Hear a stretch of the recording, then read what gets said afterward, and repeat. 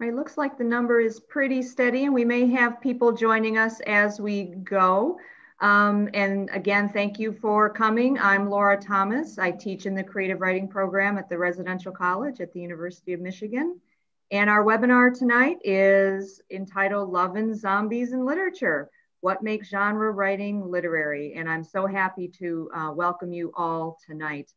While we're waiting for attendees to join, and we're getting all set here, I'm just going to launch a poll. It's a fun poll that's going to, find out what kind of writers are joining us tonight. Are you a little bit genre? Are you a little bit lit fic? And I'm going to allow panelists to vote.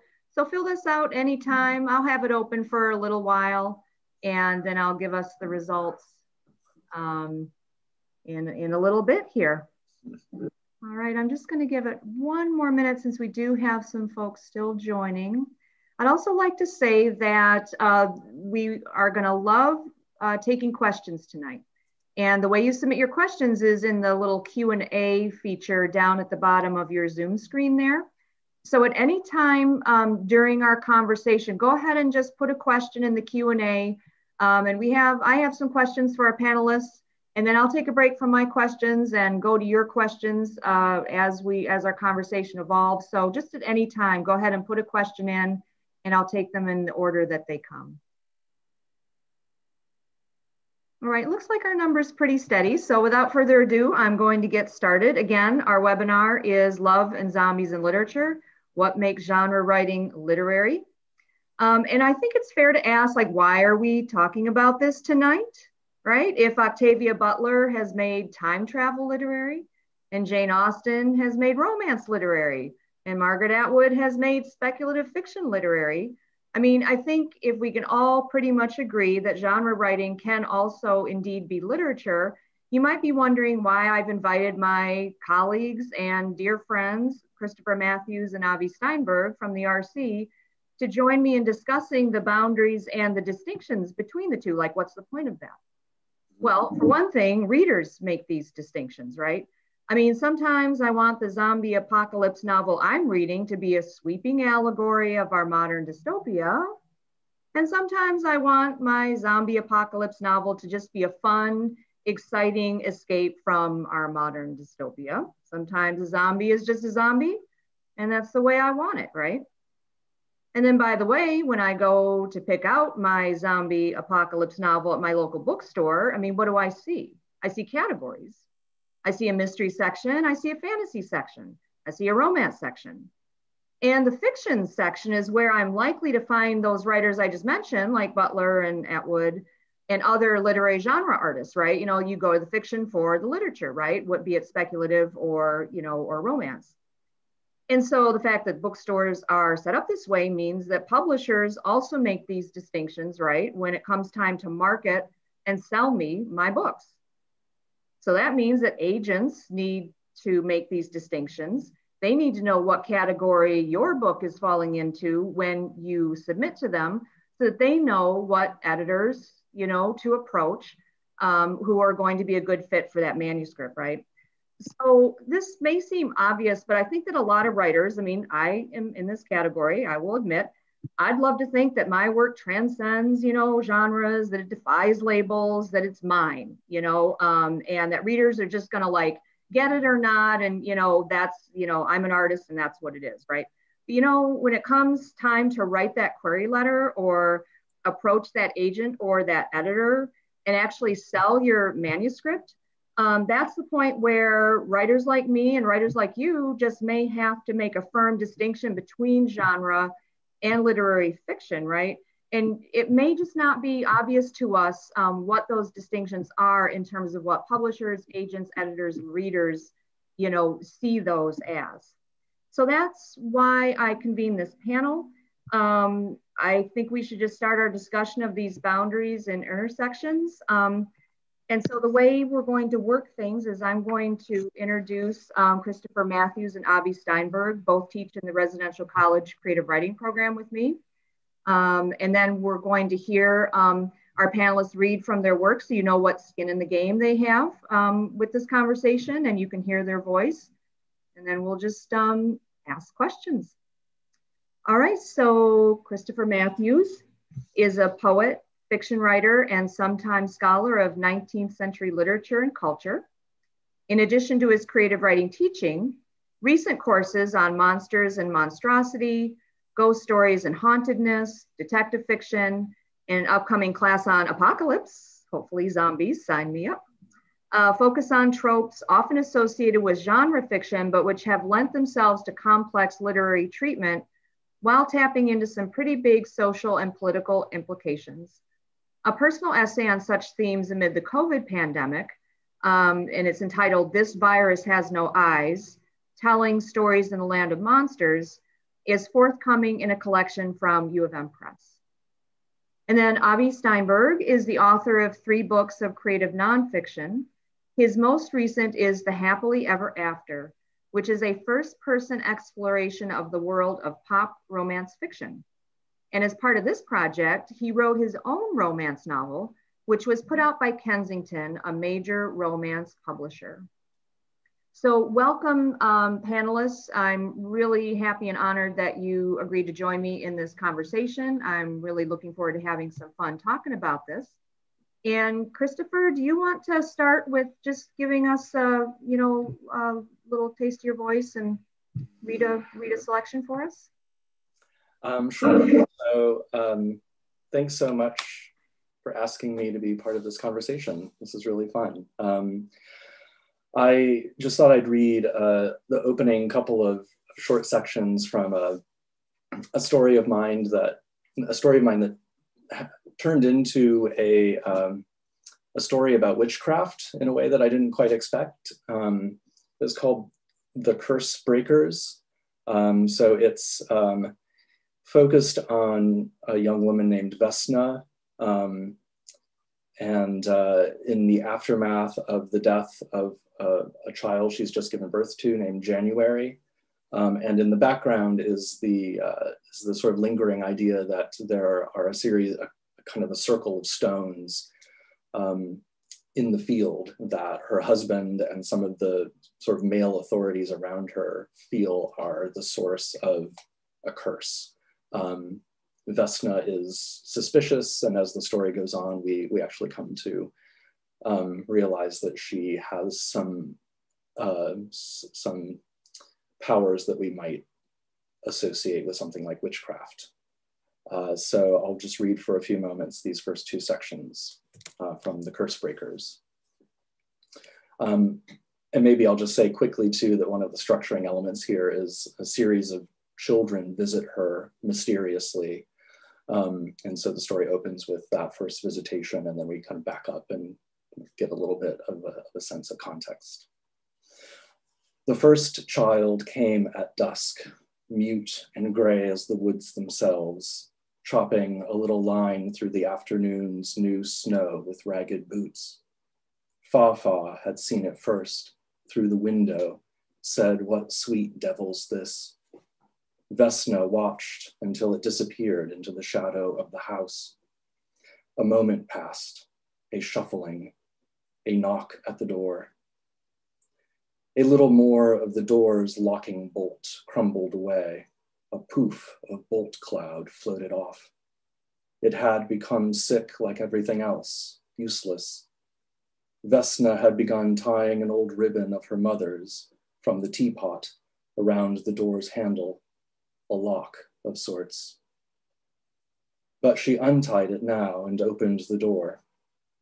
The creature was 5 or 6, crusted over, dirty, silent, muffled up in a cloak and hat too big for it, just standing there making a puddle beside Fafa's chair, watching them both with green eyes. Vesna decided to unwrap the thing and found it was a pretty little child, even if its hair did stick out at frightful angles and its hands were sticky to the touch. She gave it a stool, brought it some broth, and after a few moments said, "Do you have a name?" The sharp green eyes looked away. So she boiled stock, checked on the animals. One of the chickens was missing. In the distance, she saw the breakers, had pulled their lacquered coach up to the stones, a black ink drawing of a coach on the white paper of the field. Later, she sat with Pietri for a little, that's her husband, while he slept, twitched, pitched around as though he were tangled in a cot on a ship in a storm. The breakers, for all their apparent busyness out there, didn't seem to be making any difference. Pietri was still sick. January was still dead. The stored grain was still rotting, filling the outbuildings with a terrible funk. She fell into an agitated sleep. She wanted to go where they had buried She wanted to go see where they had buried little January, but the snow fell thick and the doctor had taken her boots. When she jolted awake and slipped downstairs, she found the child on Fa-Fa's lap at the fire. He was asleep, but the scraps rustled happily in the corners. Vesna was not sure if it was really safe for the child to be so close to Fa-Fa, was never sure what the old monster might do, but the child leaned against the old man's chest, playing with a bit of yarn with a pine cone tied on the end. Vesna had made it for the baby, a kind of toy. The child looked at her. She was a little thing. She said, "Rat." Vesna looked at the floors, the corners under her skirts. "What?" she said. The child repeated with those eyes on her, "Rat." When Vesna didn't understand, the creature explained, "You asked me my name." The morning before January was born, despite the all-night snow, Vesna had been able to see the stones from her window, just sunrise nosing up among them, molten like an egg yolk on the end of a fork. Pietri had called them the stones with a sly grin and a squeeze of her hand, back when such things were both more typical and more magical, what they called courtship, as if the stones were some boyish euphemism for secret pleasures, something stirring under the worsted. But it was what his father and his father's father had called them too, and the stones were nothing but wretched, rough-hewn pillars, 6 of them, staggered in a wobbly circle in the far corner of the field, vaguely similar but hardly identical in height, like fingers, thick as a cow's belly at the base, tapering in a mossy sort of way up to the vaguely pointed tips. To stand in the soft and weedy center of their circle was to feel in the grip of something, even if that something was just the usual throb of loneliness. The farm had been Pietri's father's and his father's before him, and before that, who knew? The way the men talked the land had been nothing but weeds and beasts and demons. Vesna's own father had been a farmer too, a different sort, down in the valley, and in the fire glow of their little hut, he'd tell her grand stories about their ancient claim to the land, the way the soil was in them. "Mud's in our veins," he'd wink, and they were in the soil, quite literally in many cases. But the all-important deeds were all in Pietri's father's name, and her own father's knack for kindliness and an evening parable or two might have indicated what was eventually all too clear, a substantial lack of the skills required to make the farm viable without going into monumental debt. They would have lost everything if not for young Pietri's odd susceptibility to the girl he'd seen from the cart. By giving herself to Pietri, she had bought her father another 4 years to pay these landlords off. Turned out, all he'd needed was 3 to die. Vesna's mother had never been anything but a ghost, and because their hut didn't have rooms, let alone the kind of extra room you'd seal off just as a shrine with all Mother's things just where she left them, Mother lived in the teapot on the mantel where Papa kept her rings and a bit of blue ribbon and a scrap of lace forever browned from her fingers. which was just as well, because teapots with rings and ribbon and lace in them are highly mobile, and the teapot sat easily enough on this new mantle, Pietri's, that is, Pietri's father's father's. Pietri was a fool. She had been slow to see how essentially rudderless he was. Yes, he had his own hunger, but he depended on others for his thoughts, his firm decisions. With her threadbare dresses and half smile, she had commanded him for a while, but he was the world's fool, a fool for his father, the ghost of his father's father, the doctor, the priest, anyone with a few ounces of power or pleasure to offer, anyone he wanted to consume or feared might consume him. In other words, anyone. It had been Pietri's idea for them to be married among the stones. Pietri thought of them as an inheritance, a sign of royalty. He'd shown them to her as a means of wooing. She would have loved to have been unimpressed, but she was a simple girl and just about as young as she looked. The priest had refused to step foot in the circle. Thank you. Thank you, Christopher. That was amazing. If you've joined us a little bit late, we are hearing our panelists read from their work. And don't forget that there is a poll that I'm going to keep open for a little while longer so that we know what kind of writers we have attending tonight. Avi, would you like to share some work with us? Sure. My piece is a little bit different. It's less narrative, although it is from my recent book, which is nonfiction narrative. But this is probably like not as much of a narrative piece. It's in itself. I think the only thing you need to know for this to set up this little excerpt is this is from the Happily Ever After, which is, as Laura introduced, is my nonfiction. Narrative nonfiction, creative nonfiction, memoir, whatever you want to call it, about first-person exploration of popular romance genre. And I wrote some romance myself. And part of my process of writing romance or sort of joining into that world a little bit was to join various writing groups informally. And so this piece that I'm about to read is drawn.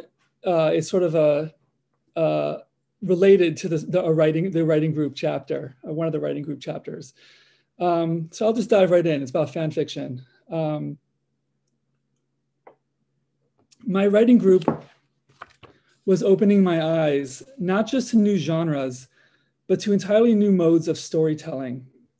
Jana educated me about the world of fan fiction. Most of what she'd written for our group contained large elements of fanfic, she told me. Really? I said to her, your stories don't sound like fanfic. They're really good. I immediately realized what a rude thing I had just said. I tried to recover by saying, well, I mean, obviously I don't know anything about fanfic. Don't worry, she said. I'm not offended. I get that a lot. And anyway, you clearly do like fanfic because you like my stories, and my stories are all fanfic. So I got news for you. You like fanfic. Jana was one of the most omnivorous readers I'd met. In a span of, say, a year, she would read what seemed like an entire genre. Then she would write entire fanfic epics in that genre. I don't think you could really, this is a quote from her, I don't think you could really understand a genre, how it works, why it works, until you've written fanfic in it, she told me. In the past few years, she'd gotten back into paranormal. This was like probably around 2013, maybe. And this is another quote from her. I like to go with the fads, with what's new, because that's where you're going to find the best stuff. Sure, this means she reads a lot of boring paranormal, but it also means she finds a lot of the freshest work in the field. I'm a scientist, Jana told me. She worked in a biotech lab in Boston. People in my workplace are always reading the latest papers in the field. They have to. You cite what came before you. Reading the newest fanfic can be a little bit like that. It's building on what came before you, trying to push it a bit further. Fanfic feels experimental to me, like science. Jana got her start as a romance reader, reading LGBT stories. Today, this is another quote from her. Today, you can do LGBT paranormal or LGBT urban contemporary or LGBT Western or LGBT historical, anything. But back in those days, when she was growing up, LGBT was the subgenre, she told me. There were scant offerings. When she was just a kid, maybe 13 years old, she recalled being, quote, desperate for anything remotely queer.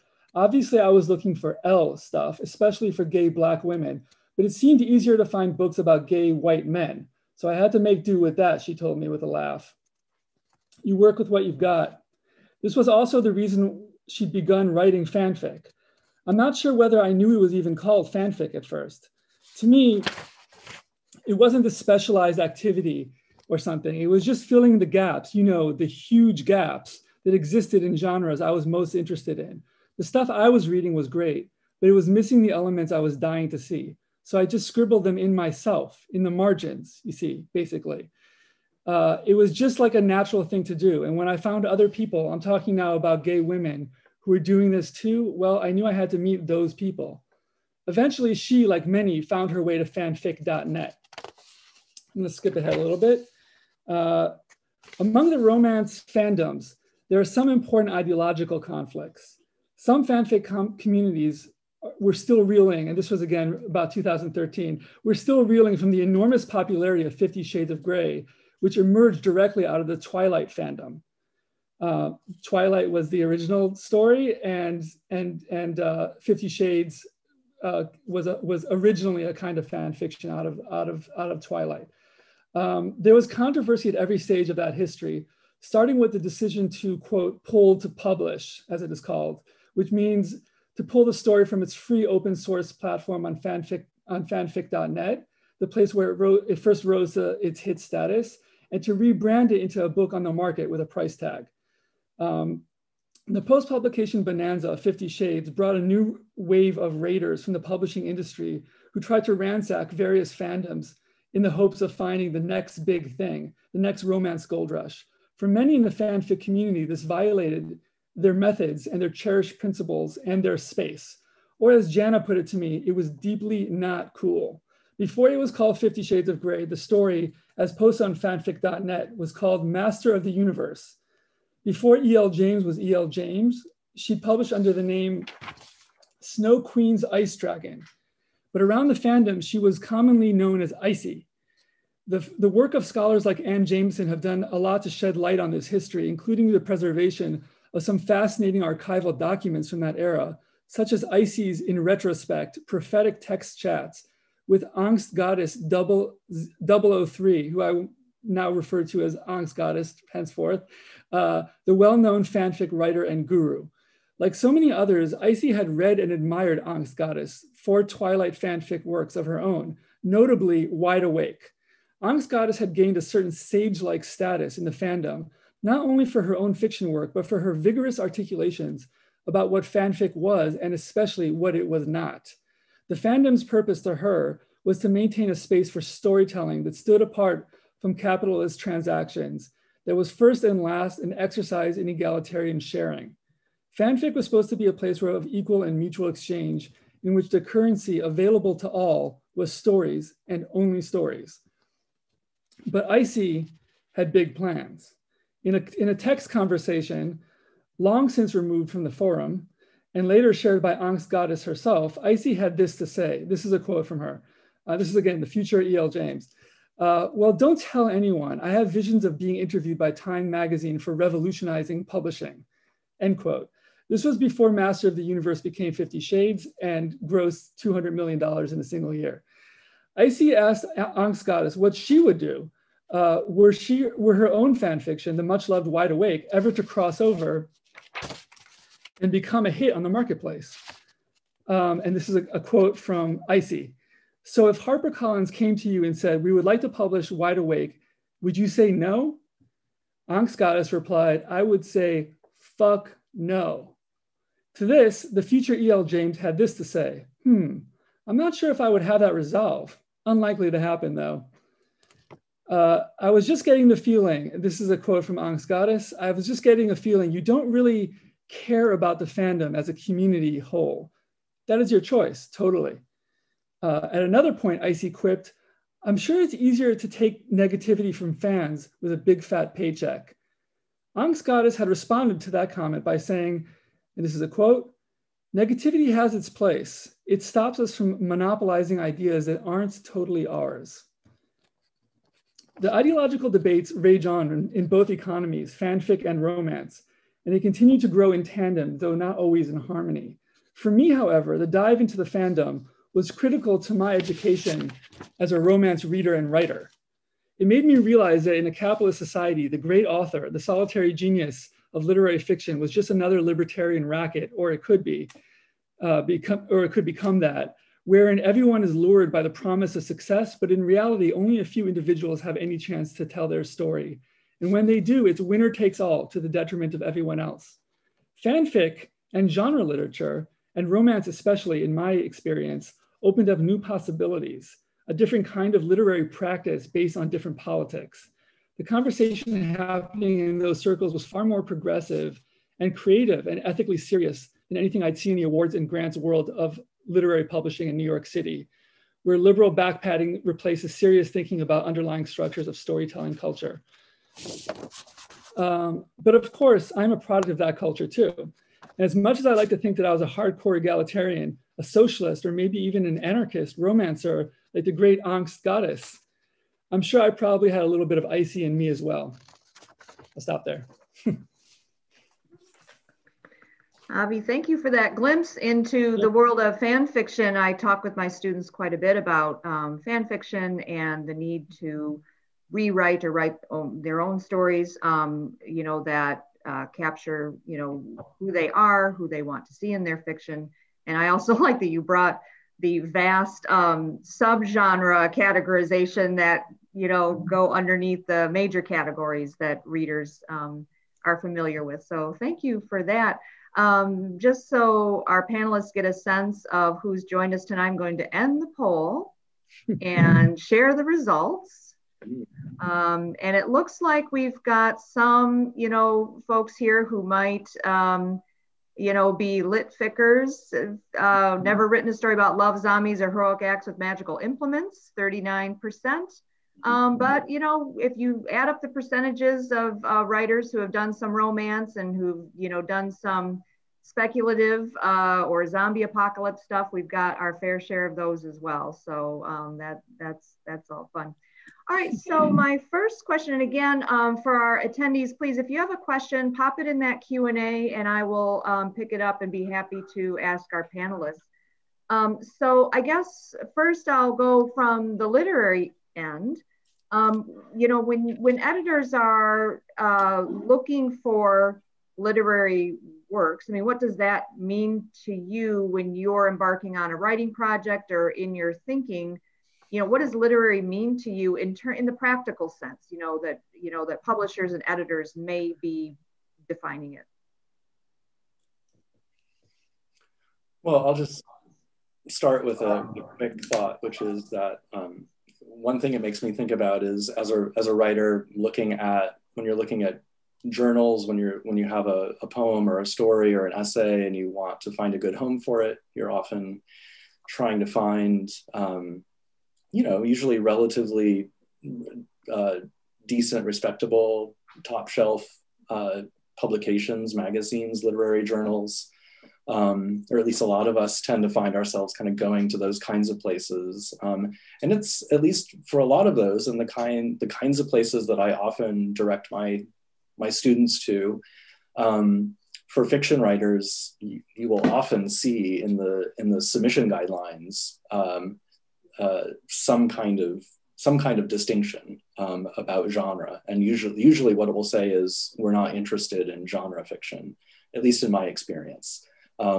Sometimes you'll find maybe a more thoughtful way of suggesting what they're looking for, but more times than not, what the note from the editor will say is essentially we're not interested.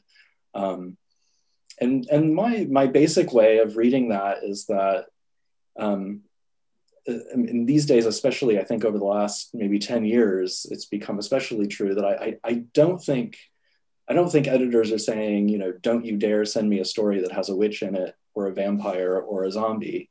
But what I do think they're saying is some version of, we want stories that are nuanced and character driven, kind of driven, motored by a sense of what we might call psychological realism. So, if it's a vampire, that vampire needs to have psychological complexity.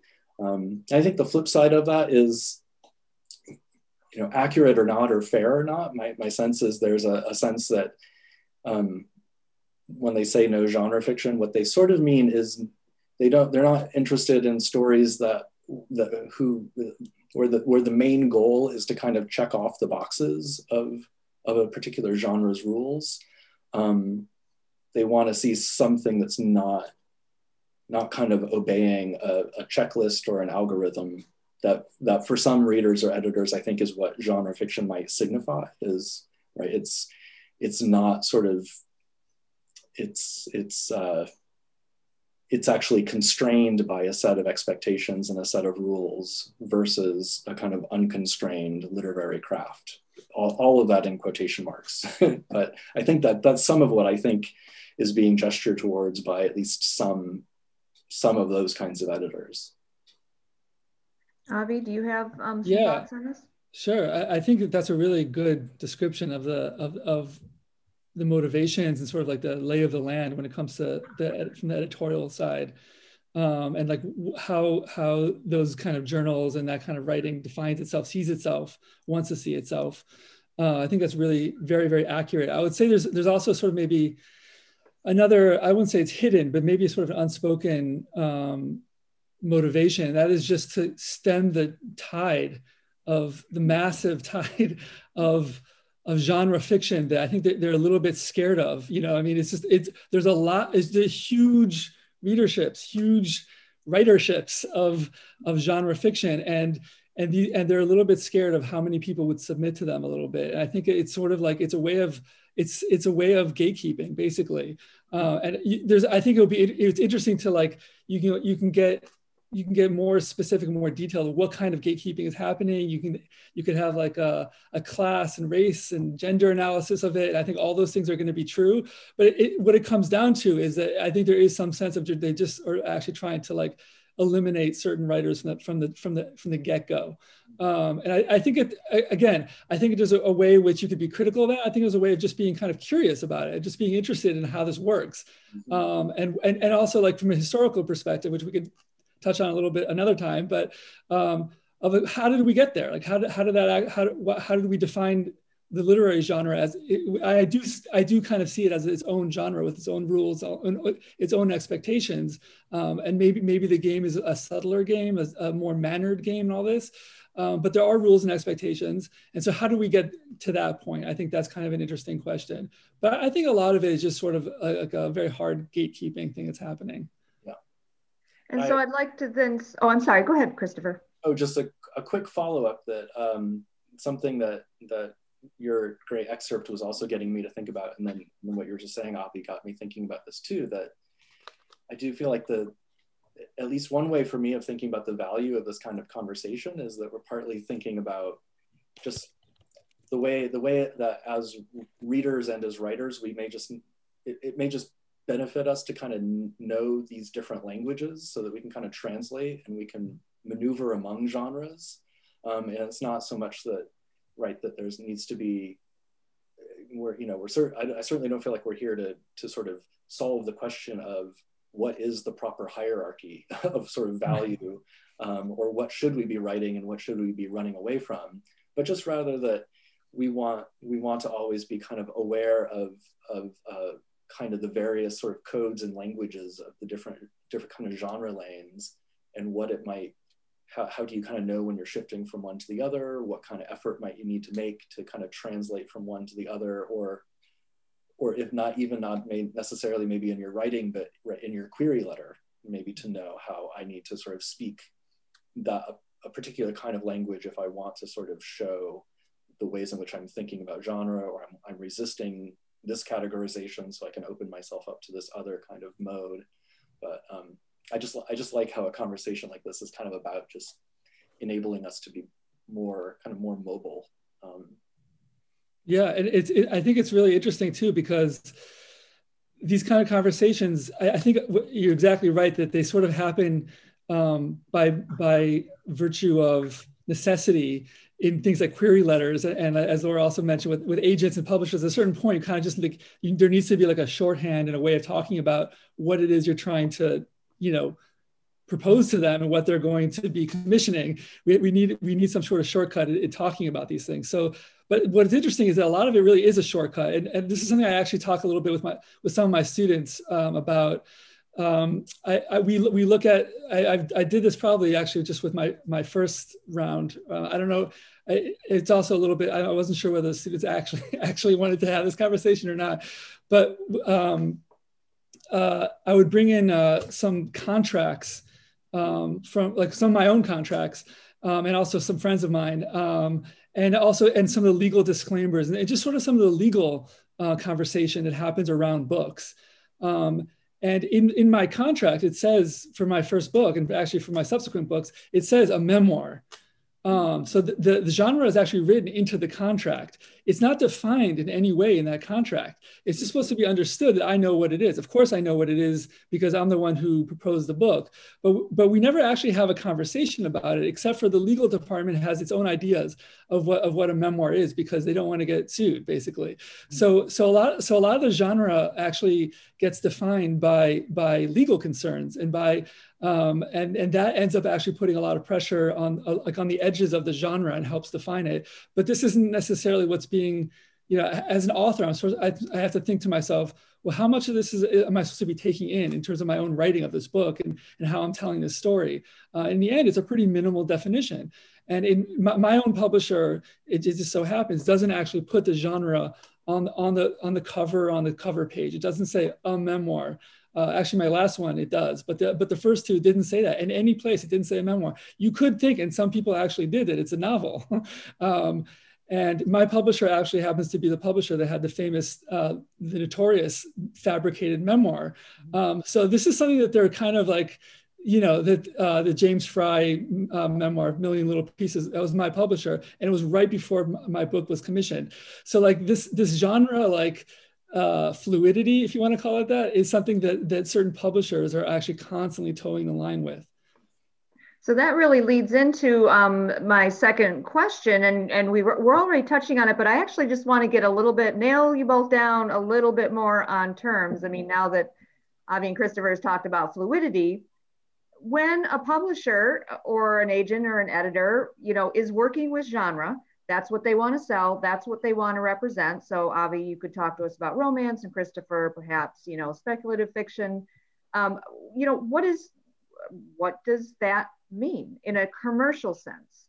If you're going to submit a romance novel or you're going to submit a work of speculative fiction for a commercial market, what are those editors, agents, and publishers looking for as far as you understand those genres?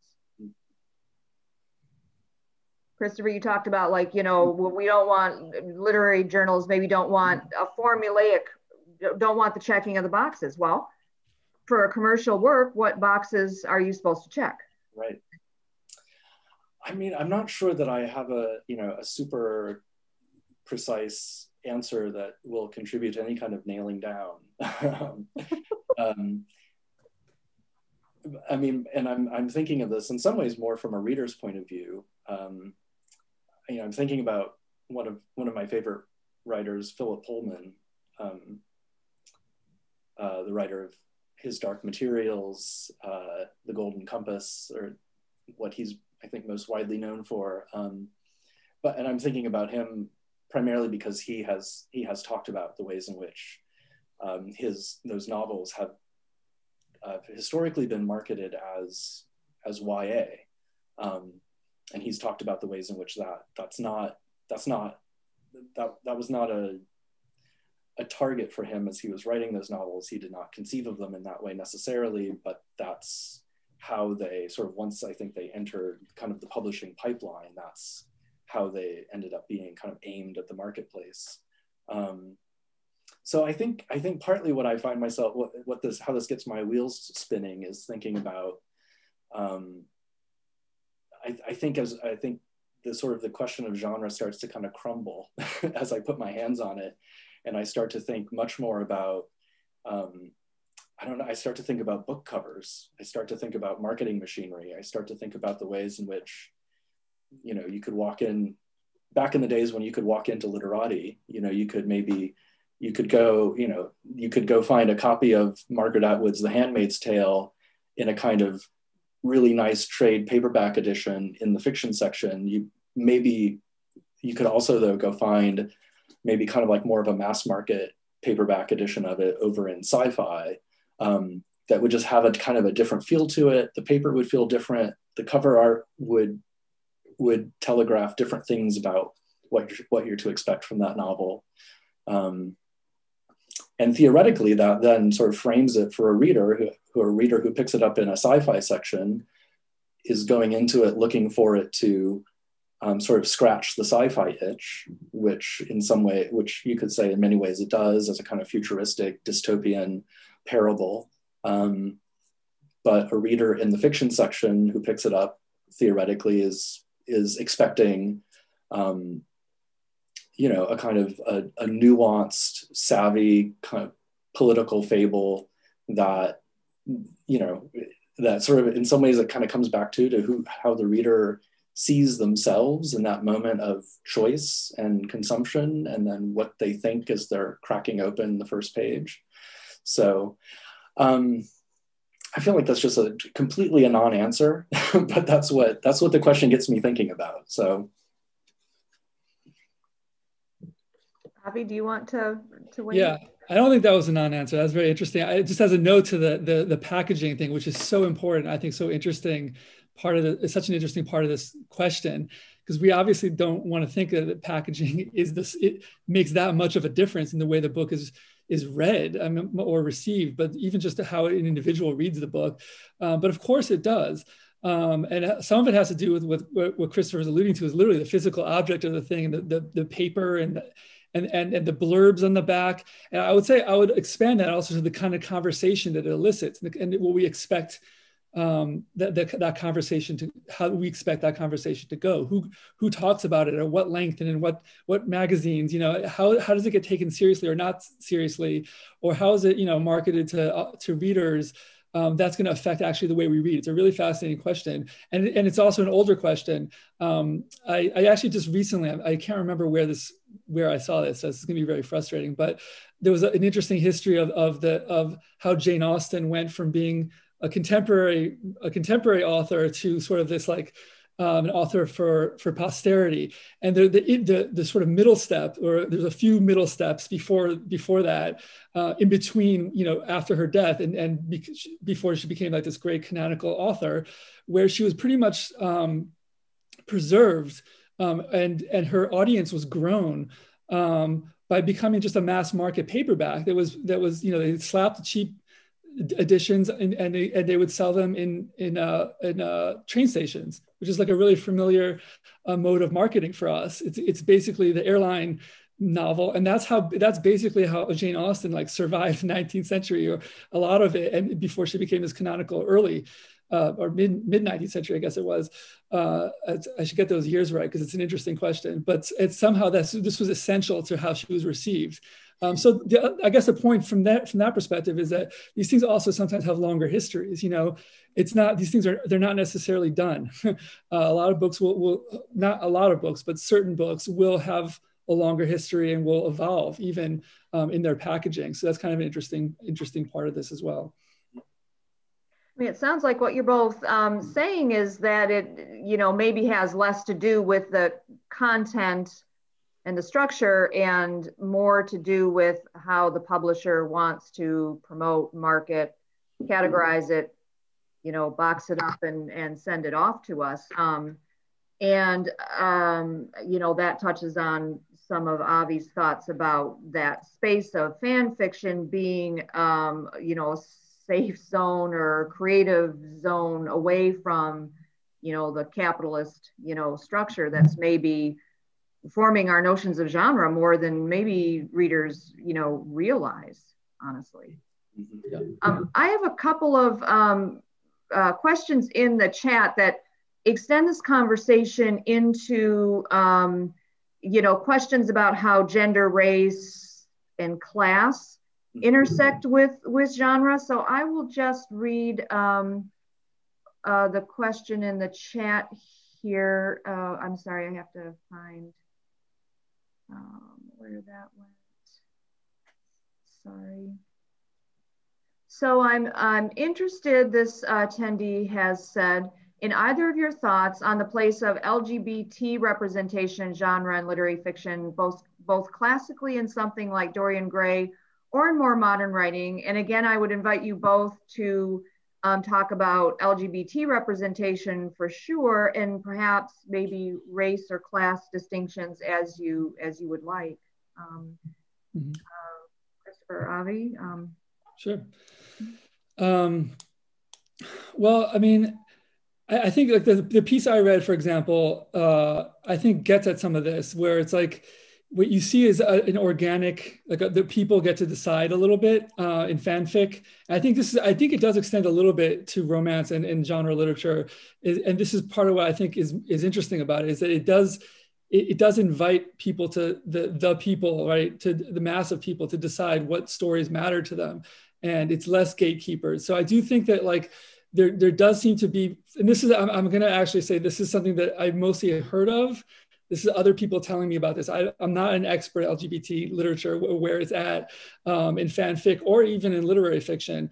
I do think that even from my experience just sort of as a civilian reader, I do think it's a little bit farther ahead in romance. I think romance is often on the cutting edge of a lot of different parts of not just publishing, but literature, because it opens the doors faster and more people come in. And so I think that like, whereas you see literary fiction like very, very much trying to sort of catch up on questions of representation, LGBT and also in other realms, I think this stuff has actually been done for decades now in romance, especially. That said, I also think that it's a complicated question, because there's also there's like a culture of gatekeeping within romance too, and there's the traditional publishers, and there's a whole ecosystem of awards and things like that, and those things have been heavily gatekeepered for years. But I think that those things also, the doors will fly open. They are actually already flying open in those fields. And I think that things are going to change super quickly and much more deeply and much more dramatically. Whereas I still think literary publishing is constantly gesturing towards representation, but they can't do it because it's not structured that way. So I think when it comes to LGBT literature, it's never going to quite actually feel like it's really entered the mainstream quite. I don't know, maybe not never, but I don't think it will quite the way it has in romance probably decades ago. Mm-hmm. Yeah. And I guess thoughts that I hope are relevant, but I guess I have a couple of thoughts, and one is about the ways in which, at least when I think about something like the kinds of conversations I have with students, say in a class where we're thinking about monsters and monster stories, where we would read Dorian Gray,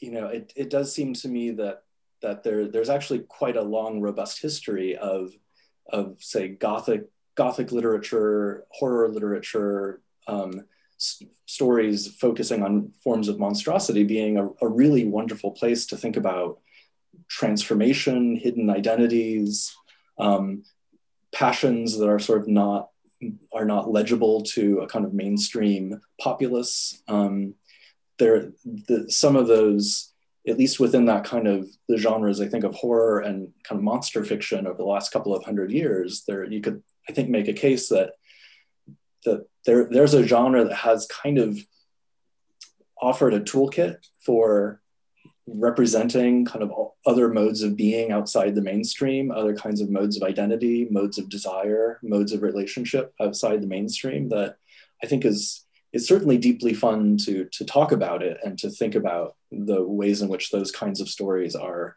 enabling sort of more people, more ways of being to be visible. And you see that, I think, getting, especially in maybe at least the last 20 or 30 years, if not much more, you sort of really see the ways in which those tropes really get sort of picked up and run with as ways of really inhabiting kinds of styles of self-presentation, kinds of identity, outside a kind of an older notion of the mainstream or the conventional or the accepted normal.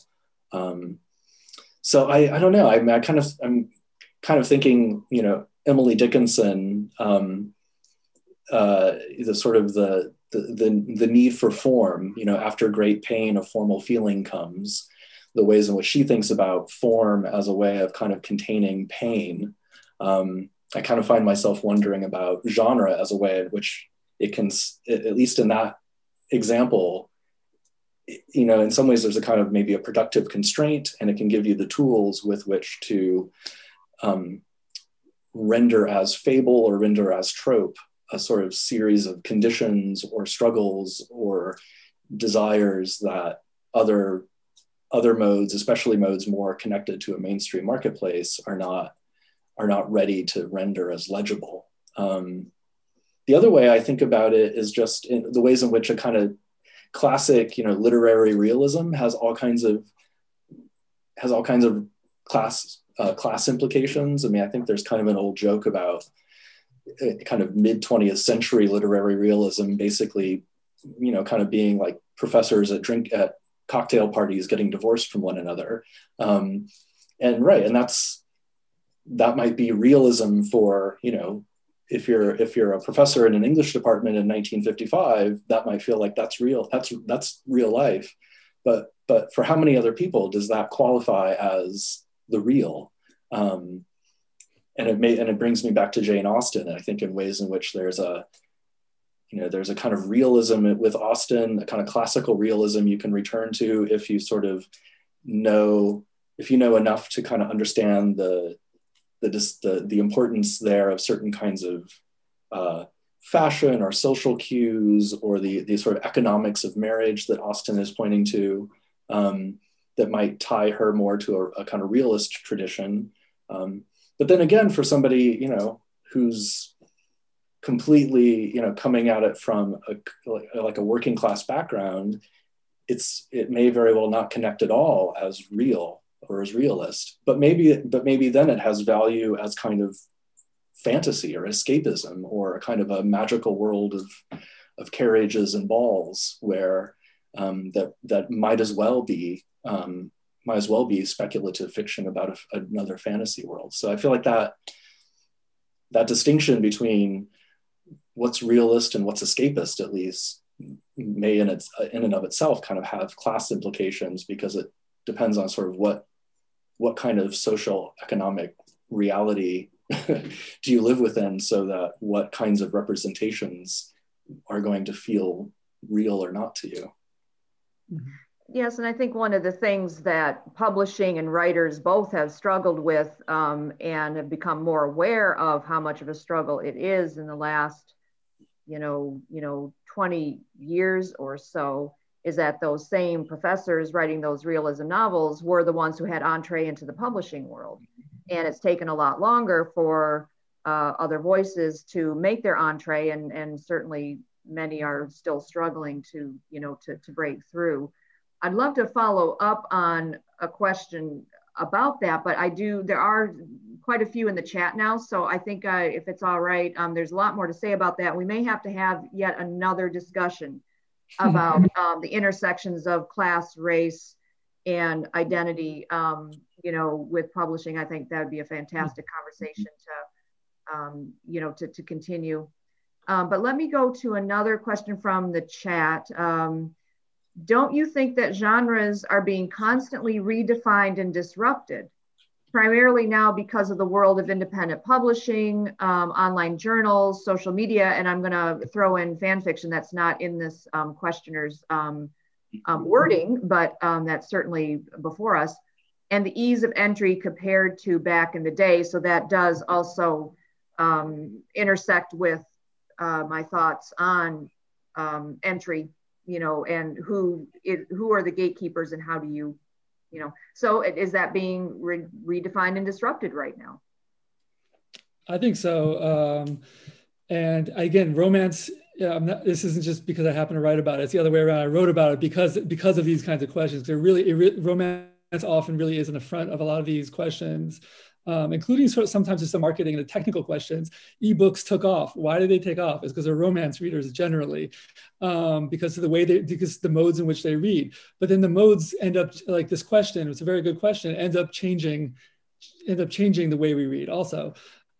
So I think that you definitely see how these modes could affect the way we read. So, like, for example, but I also think that the genre itself sort of invites that with romance, especially, right? What you have is a genre where happiness, right, the happily ever after, the HEA, which is the principle of the genre, it really is a political principle. Right, and it's an American political principle, the right to pursue happiness. What makes it radical with romance readers is that this is extended mostly to women, right? It's mostly a women's genre, and so it's women, defining this or sort of claiming this right that has been denied for many years, and within a community, building that right. And enforcing it within that community. So I think what that ends up doing is if you have that principle, the idea of it is a universal principle, and it has to be available to everyone. It's easy to sort of to get out there and say, if this is not available to everyone, then we're not doing our job. I guess you can say that in literary fiction world, but I think it's much more essential to the idea of romance. And so I think they're constantly holding this principle up and trying to live up to it. And again, because it's a mass market principle, a mass market culture, I think they actually have the structural wherewithal to actually to make it happen. It really is a people's literature. It's a folk literature. And so the structure is already there. The bigger question, I'll just say one last thing about that. The bigger question in a genre like romance is that when it's not happening, why is that, right? Then you actually see, well, there's really some gatekeeping happening. But as soon as you remove just a little bit of that gatekeeping, it just flows through, because I actually think that underneath that gatekeeping, there's already such a big desire for these stories. And the other thing is that the fluidity between the author and the reader, right? Readers become authors very easily in romance and in other genres too. They're constantly stepping up to become the author. It's almost like a certain kind of reading is so intensive that at a certain point you just become an author. And there's something about that fluidity of authorship and reader, which is also very democratic and essential to genre like romance. It's interesting to hear you talk about the mass market and that sort of mission and goal in romance, because more than one of my friends who, wouldn't really read a lot of romance novels, especially out in public, mostly because of the covers being very, either lurid or not something that they want to, take to, the park, while their kids are, it embarrassed them. And so the digital readers now, and speaking of 50 Shades of Grey, this was a big thing. They love having the digital reader because they could read 50 Shades of Grey without admitting that they're reading 50 Shades of Grey, out in public or even in the privacy of their own home. They may not want, someone in the house to know that they're having this guilty pleasure of this sort of, trashy novel. Yeah. Christopher, do you want to, speak to this question too about disruption in the marketplace? Maybe I'll just say really quickly. I think yes. Things are changing and always changing, and I think, as Avi has indicated, the history of these genres is also a history of sort of constant shifting and recategorizing. So the what we even inherit as a sense of relatively stable genres is a product of actually a bunch of movement, and I think we're seeing, we're still in the middle of that movement. So I think about one of my favorite writers, Shirley Jackson, who I think in the kind of mid 20th century, was writing brilliantly and became a bit of a, as I understand it, a bit of a kind of mainstream literary superstar. kind of faded away then after her death, and I think then got sort of more recognized as a kind of founding mother of a certain kind of modern horror, because her, I mean, she has written fabulous novels and fabulous stories of psychological horror. And now she's, you know, maybe in the last 5 or 10 years, she's kind of been rediscovered in certain ways and has gotten a lot of new attention. And so now she's kind of back, but is this, you know, again, kind of a star of the literary marketplace, but in a different form. So, and then I was also just thinking about just in my own experience, you know, I think if 3 years ago, you know, if you had asked me, do I want to teach students how to like write really good stories about fairies, I probably would have said no. But, and I don't know who's listening right now. Some of my students might be out there, but I mean, I've had at least a couple or 3 students I can immediately think of who have convinced me that stories about fairies can be subtle, nuanced, incredibly moving, can do all kinds of things, can do all the stuff that any other kind of story well told can do. So I just even think about that myself as a kind of an old dude, and just the ways in which my students are also constantly teaching me what else is possible, what else is worth making use of as a storyteller. And I'm absolutely sure that they and writers like them will continue to make these changes happen. Well, speaking of fairies, that brings us to another great question in the chat. So Christopher, maybe you want to field this one first, just sort of going off that. And we're past 8 o'clock, listeners and attendees, but we're going to go a little bit later because we have some wonderful questions before us. So, you know, stay with us if you can, absolutely. So here's an interesting question. Often certain surface elements like supernatural forces or animals, romance cliches, futuristic technology, etc., signal that a certain work is genre writing, whether or not it really is, you know. Are there any similar elements that signal literary writing that are immediately recognizable upon a shallow reading of a text? And so I guess, Christopher, this would be sort of like, well, what makes the fairy story then, you know, what signals that this is a literary work? What, you know, how would you answer that? It's a great question. I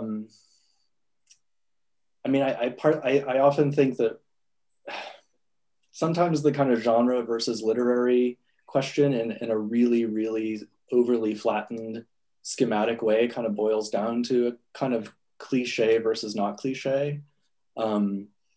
Again, that's not to say that I'm saying that genre writing is cliche, but I think there's this kind of concern that right, if you have a magical sword, it takes more work for the storyteller to kind of push against that getting read as just feeling like a kind of bit of clip art you downloaded from the kind of the storytelling atmosphere, because it's just sort of too available, too known.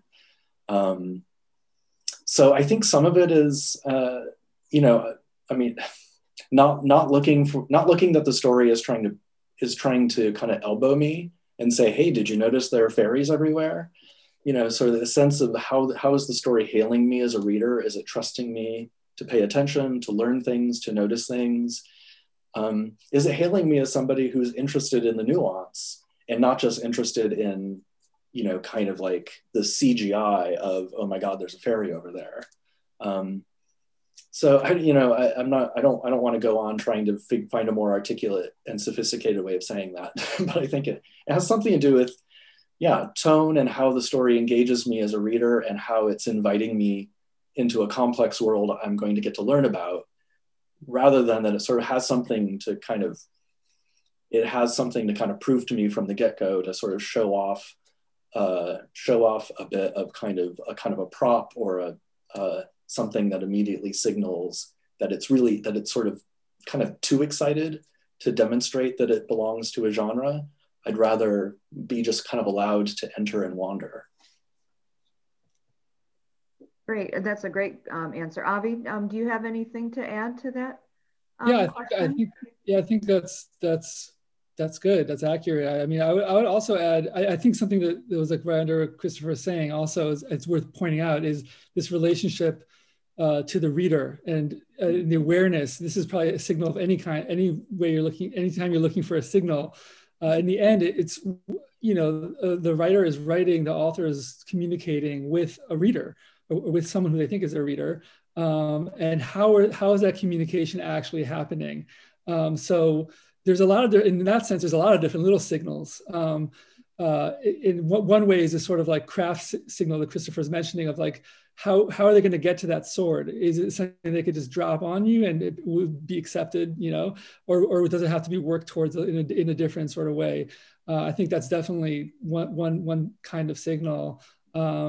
I mean, obviously, to me, I still think a lot of it has to do with the way it's packaged and marketed. And like, is it part of a series? I mean, if a book it's a part of a series is almost always going to be considered a genre, even though it's not inherent that that it has to be that way. But that's the way it's done now. So I think those kind of things in some ways are the strongest signal. But it is interesting to think about how it actually works in the prose, which I think is what this question is. How does the prose signal its way there? Yeah, I think, it also depends a little bit about how, and I'll also speak to romance, how wide the lens is, is it signaling that it's a work of like a social novel? It's going to be telling you about, New York City after 9/11, and we feel like we're getting a big picture take on it. That may not be, it's not like romances can't start that way or sometimes do, but usually that's not actually how it goes. We really jump right into the story and into the characters. But on the other hand, romance, and this is something I think is interesting, is one of the trickier genres, because to me, romance is so baked into the genre of what we call the novel. It's historically so connected to what the novel is. That it's one of the sneakier genres. If it's cheating a little bit to be like, well, you have the sword and the dragons. Okay, fine. Clearly there you're dealing with sort of the old romance, but what we now call, the other kinds of genres. But if you're talking about like a contemporary romance, that's awfully close to what a lot of what we call literary fiction can look and sound like. So I do think that they're actually just sort of merging closer together. And I think they always have been, I mean, I really do think that part of the reason why there's such an explosion with romance novels today is that people are just rediscovering what made a novel fun and energetic, in the 18th century also. But I think that the sort of literary writers notice that, and they know that that's where a lot of the energy is. So I think that their writing, is constantly sort of veering in that direction. It's almost hard. You have to work as a novelist to not have a romance in your novel. It's not like it can't be done. Plenty don't do it. But there's always this thought of like, should there be like a love interest in the story? And certainly in rom-coms and stuff like that, that's expected and demanded, But actually, just in a lot of novels, it kind of has to be in there. Like, and when you think of like modernism, for example, where it's like the novel there is clearly going to be pushing against that and working. It's the anti-romance. Even there, it kind of there's some. It could veer. I was thinking of Ulysses. Ulysses is not a romance, but it could be. It is a little bit. It ends in a happily ever after of sorts. It's a bit of a complicated Joycean happily ever after, but in some ways following the Odyssey itself, which can be argued that it is kind of a romance in a way. It's a love story between Odysseus and Penelope. Ulysses too kind of follows in that tendency. So, I mean, there you have the modernist work, but it's got a little bit of romance in it. So I don't know. Readers are hungry for love. Yeah. Just about in every book. And so some of what you both have commented on also is captured in our next question here, because both of you touched on some of the nuts and bolts of writing, as well as, thematic signaling. And so this questioner asks, how do genre conventions such as plot lines and archetypes, and you both were talking a little bit about plot, but this broadens it to archetypes, function differently in more literary works? Do they require more originality or complexity, for example? Avi, you kind of start talking about, how a literary work maybe broadens the canvas a little bit, and you use the backdrop of 9/11 as an example. Do either of you have more thoughts about how, that sort of nuts and bolts structure and our expectations of, character types, how they function differently in a literary context? I mean, I would just say that, when I'm talking with students about these kinds of questions, what we would more often than not would end up talking about would be some version of whether the story is primarily driven by character or primarily driven by plot. And so a very kind of rough definition of the more literary would be that a story is going to be more about being in the service of the complexity of character and the way that the character is sort of behaving, because our job in the story is to learn about that character and what happens when that character kind of moves into the world and bumps against other people and bumps against certain kinds of problems, and versus a more kind of plot driven approach where you might, where a writer might be sort of excited about a certain kind of idea, a certain kind of plot structure, wanting to get this character from point A to point B, because at point B they're going to learn this thing, and then that's going to get them to point C, which can also be thrilling. And I'm a sucker for a good adventure or an intricate plot myself, but needing to be really careful there, and that the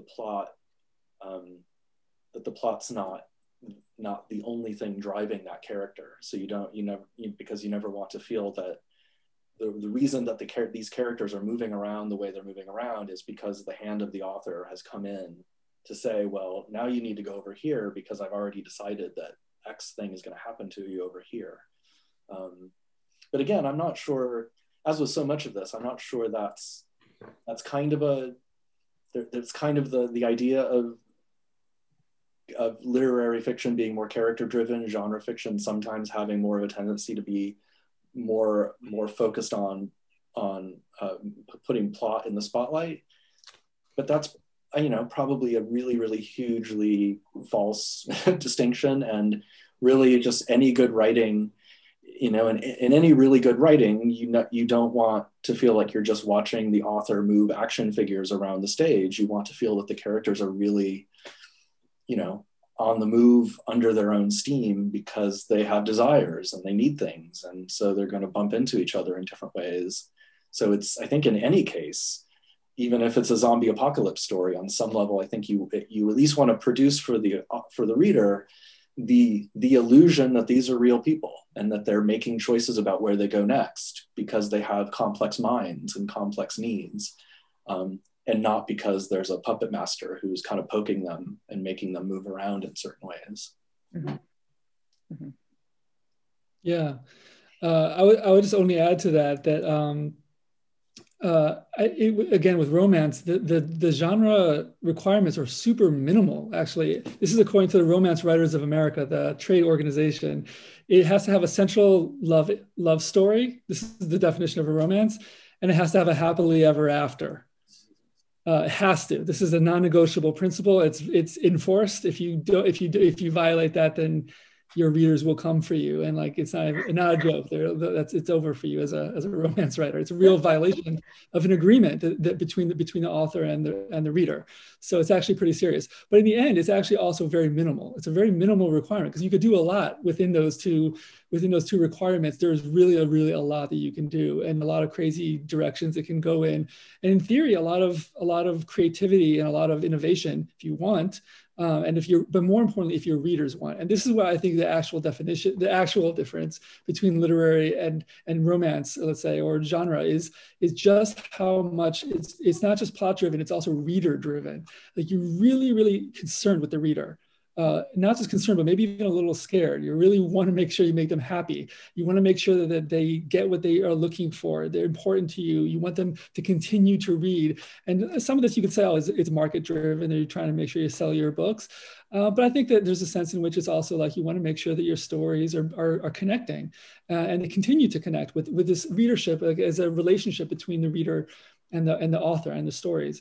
So I think that the focus on a reader is in some ways to me the main difference and the main distinction. And the literary writer will say, and I think, again, I'm going to sort of characterize it a little critically, because I think that there's something really great about the license, a writer, I say this as a writer, the license to say, I'm just going to do whatever I want, and I'm going to try to figure this out for myself. And this is my creative, output, and this is my my personal expression. And I think there's room for that, but there's also room for which it becomes sort of not just irresponsible, but pointless. Like, isn't it supposed to actually connect with people? Isn't it's good to be kept honest in a way, or to have that limitation put on you as a writer. And I think there, again, writ large, I think there's something ethically that happens when all writers are actually expected to do that, and to have that kind of relationship with their readers. As sort of what I was alluding to with the thing I read, that when you think of this structurally, it becomes a different kind of politics. But writ small, as a writer, thinking about what does the reader expect, and how can I actually give them what they need while also doing the thing that I need as a writer. I think that's the tension that makes it interesting and specific to like a genre specific enterprise. Yeah, that's great. Can I just kind of say here and just think, I'm listening to Avi about, the ways in which I feel like one of the ways in which I feel like I'm kind of horribly conventional is I feel like I do kind of, as a teacher, I kind of feel like what I want my students to mostly do is to kind of be, independent geniuses, just writing completely outside the box, doing their best to kind of live up to that idea of the author as just kind of radically free to make art. But I mean, if faced with a difference between a student who, says, well, I've made some art, and if you don't get it, whatever, I don't care.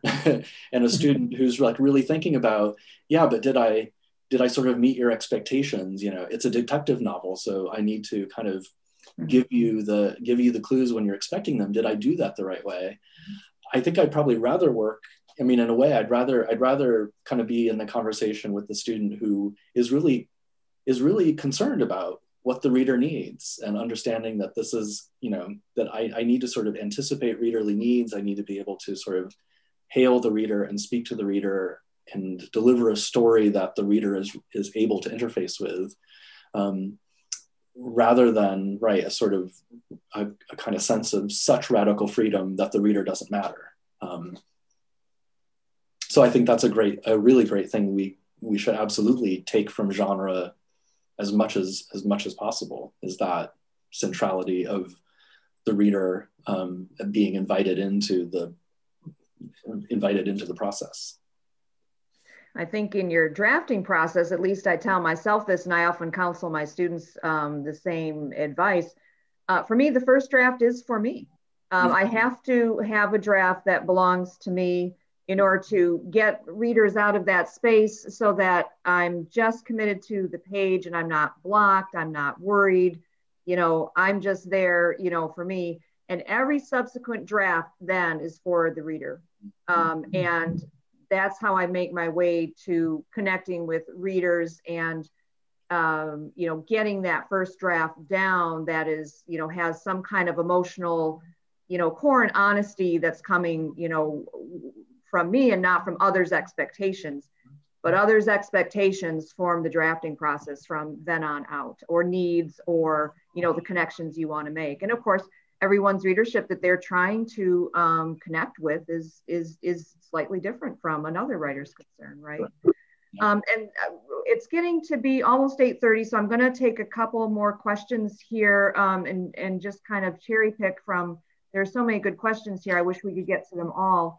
But this is in sort of an outgrowth of what you both were just saying about relationship with the reader versus, the writer's own, I don't know what the writer wants to get out of it, right? And sometimes that's a journey, right? And so we've had a couple of questions along the lines of, does the genre literary split in any way keep authors from maybe doing their best work? And kind of a related question in a way, in terms of how then the work is viewed.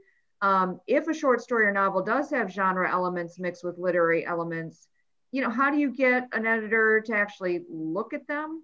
Should you stick to one or the other until you are more established and can take those risks? So I guess both those questions are asking, what's an author to do? And how much weight and concern, should you put to some of these issues, maybe even before your career is established? What would you say to that?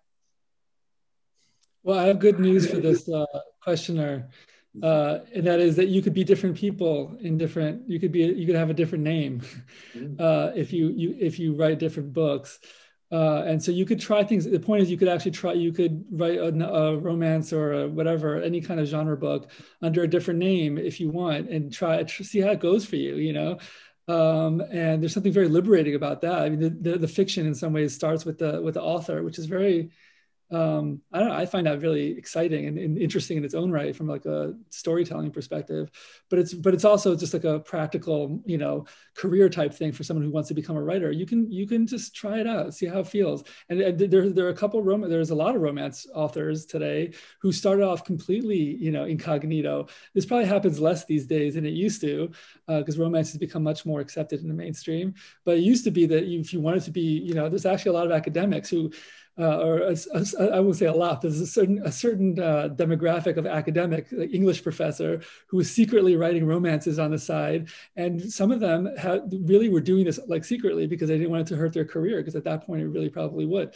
But the point is, you can still do that. So you have a certain freedom to explore genre on your own terms. In terms of like, yeah, if you're actually trying to get things published, these things are still pretty rigid. That's the truth. And if you want to publish with a certain publisher, you have to know what kind of stuff they publish. And if you want to publish literary fiction, if you want to publish like what they call literary fiction that has genre elements in it, then you have to really be clear that that's what you're doing and that it's an experiment and you're putting that out front. And you have to be really clear about your method a little bit. You can't just drop the magical sword in the first paragraph, like Christopher said. But there is a way of doing that. And yes, to answer the question, I do think it helps if you're more established. So I think it's good to take like small steps in the different genres before you start breaking down the barriers.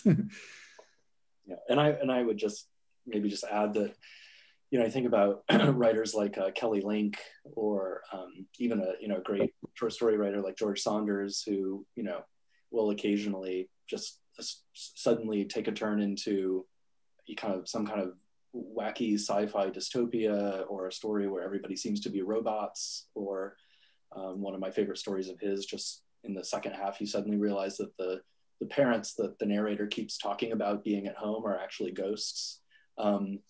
I mean, I think authors like that have, over the last 10 or 15 years, really, I think, done quite a bit to kind of massage the boundary so that it's not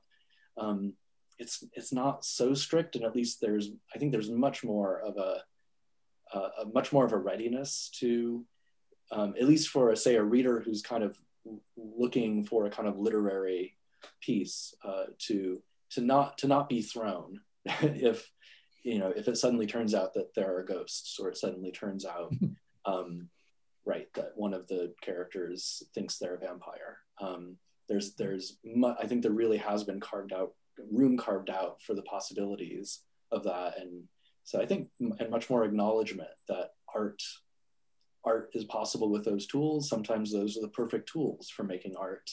And I think there's less active exclusion, or kind of putting the story down at the first mention of a werewolf.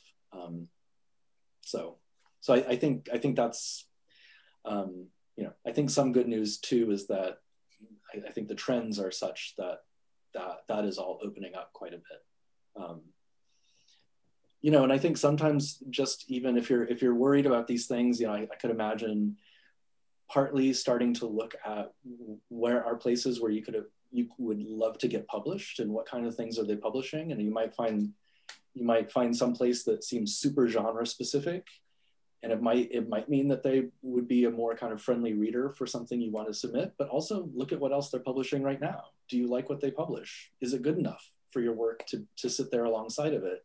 And if so, then it's probably worth taking a shot on that venue.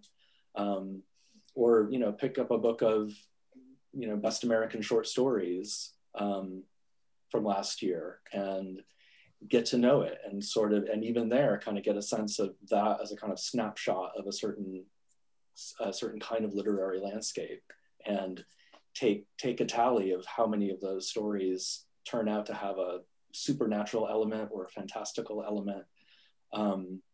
And you may be surprised at how many of those stories are making use of those tools, but they are recognized as works of art. So,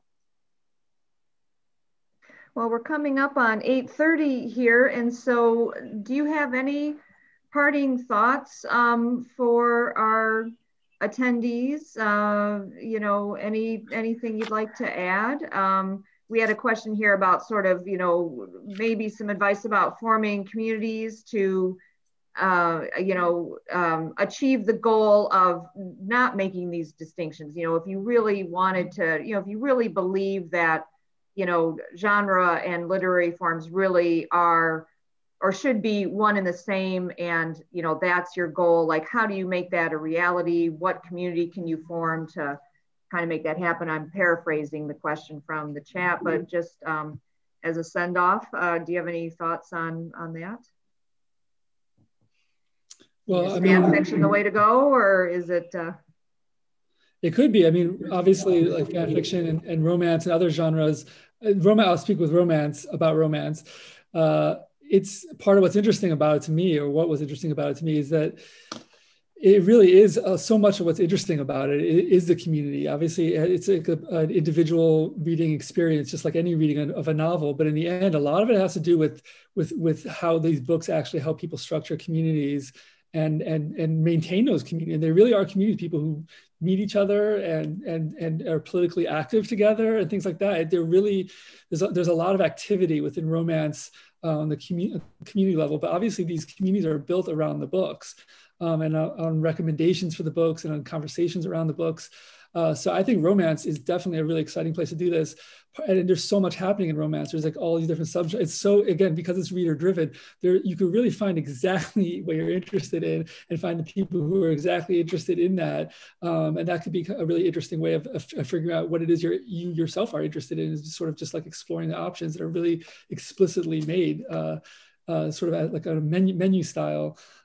So I think romance is a great place to look if you're looking for community. And again, because it's so varied, there's a good chance you'll find something that resonates. Yeah, great. Christopher, do you have any last words for us? I think my, you know, I just, you know,